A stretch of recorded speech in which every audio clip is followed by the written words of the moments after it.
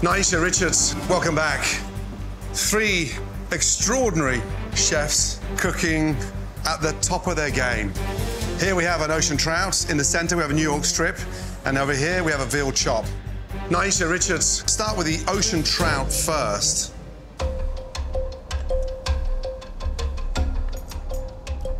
The ocean trout is cooked really, really well. Fresh bread, like, absolutely insane that you're doing that. I love it, really, really well made. I'd love to see a sauce sort of bring this together. I appreciate the freshness and the vitality that I'm seeing from this dish. Really beautiful plate. I know that I deserve a spot in the final, but at this stage in the competition, it's anybody's game. Second dish is the New York strip. Richard first, please. The steak is cooked perfectly, and look at the attention to detail on the mushroom. For me, I really love the sweet potato. I kind of like that granular texture that I'm getting. I think the steak is really spot on. It's nailed. However, I would have loved to see just a little bit more finishing salt or something to really bring that to life. To be able to put that together on the plate, it made me feel good, but I hope it's enough. Don't cry, dude, don't cry. And finally, the veal chop. The veal chop is cooked really, really well. I love that this is on the bone, too. And then you have the gnocchi, delicious. For me, the gnocchi itself is a showcasing of talent and technique.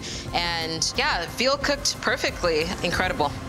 I just want to say that on this cook, all 3 of you deserve a spot in that finale, let me tell you. Because these dishes are definitely the next level.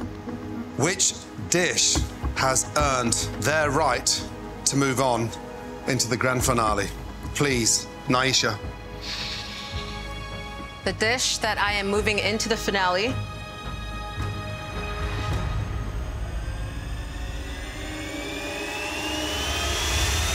is the veal chop. Richard, which dish are you putting into the finale? Really, really 3 great dishes, making our job tough. The dish I'm moving in to the finale is the veal chop.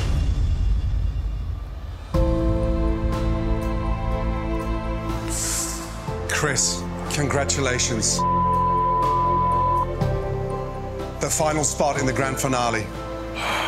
Absolutely amazing. Thank you, chefs. I can't believe I made it out of that alive. I dug 10 toes in and did it, but I was not sure if that leap off the metaphorical cliff was going to be a strong enough leap. Nuri, I think you've just cooked your best dish. There's no doubt. And I never, ever want you to feel that you failed, because at 22 years of age, young man, your career has just started. I gave him all. I was so close, so close. Just learning from you 3 of the most amazing chefs in the world, it's just like beyond my wildest dreams. Never lose that curiosity. Never. Right? Never will, chef. It's really beautiful. Thank you, chef. You going home, kid. But you did good. Omi, young lady, you've been a stellar performer. And not just going toe-to-toe, but just your attitude, your composure, and the way you light this room up. Thank you so much to each and every single one of you. To you, Chef Arrington, from day 1, you're just someone who grounded me. I started off as a mom who liked to cook.